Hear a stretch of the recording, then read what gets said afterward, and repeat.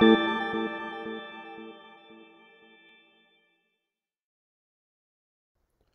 and welcome to the demo for installing Ondat on SUSE Rancher via CLI. My name's Andy King, and I'm a Partner Solution Architect at SUSE. And doing the Ondat install is Rodney Karemba from Ondat. First, let's log in and select our Ondat demo cluster to view the current setup. Now we're viewing the Ondat Kubernetes cluster provisioned by SUSE Rancher for the demo. Let's look at the architecture components, Rancher nodes, and view that no persistent volumes or storage classes exist. Now I'm going to download the kubeconfig file and pass it on to Rodney to have access to the cluster to deploy Ondat operator.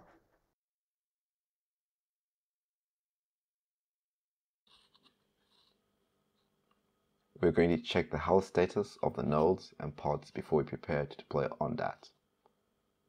The next step will install a local path provisioner to provide local storage to Ondat's embedded entity cluster.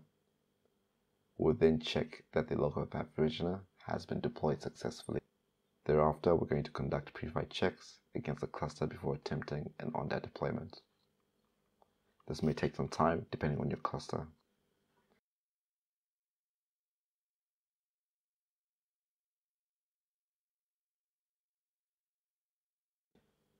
Thereafter, we're going to define credentials that will be used to manage Ondat.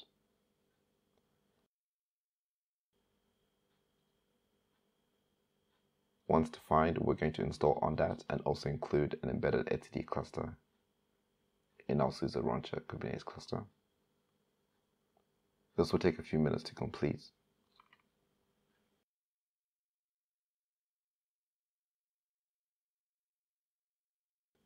Once the installation is complete, check the health status of the Ondat components to ensure that the deployment was successful.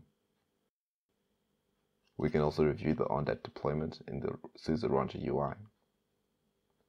The deployment section will show all of the details of the Ondat components installed as deployments. The daemon section will provide details about the status of the Ondat daemon set that it runs on the worker nodes. The pod section will provide details of all the pods related to Ondat components installed. In the storage section, we can see that there are 3 persistent volumes and 3 persistent volume claims for the Ondat entity cluster that has been created using the local path storage class.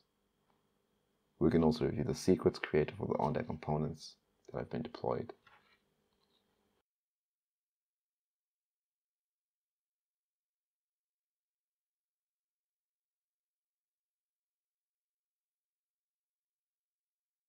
Configuring Ondat.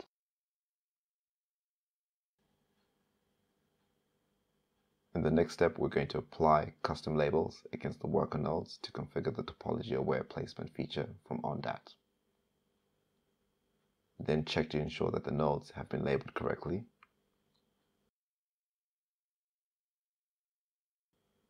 We are then going to create a custom Ondat storage class that enables 2 replicas, tap, which is also topology-aware displacement, encryption for volumes.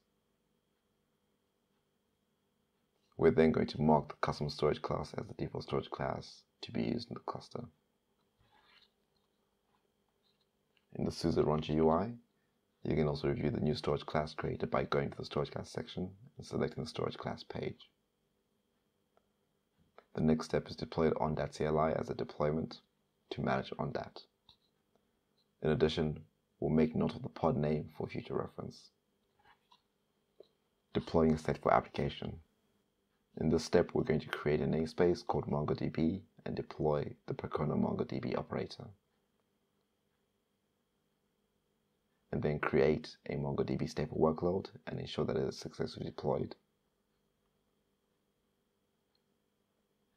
We will then get the PVCs for the stateful workload created using kubectl, and then make a note of the PVC name for future reference.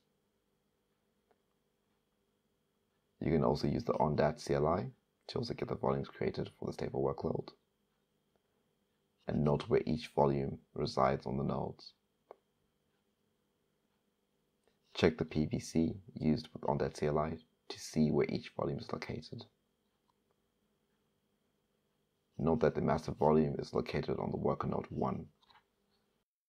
Demonstrate high availability. To demonstrate Ondat's high availability capability, we're going to simulate a node failure by deleting worker node 1 where the master volume resides. Once deleted, you can check that the node no longer exists in your cluster. It may take some time for your MongoDB stateful workload to recover and reinitialize its pods on the new node.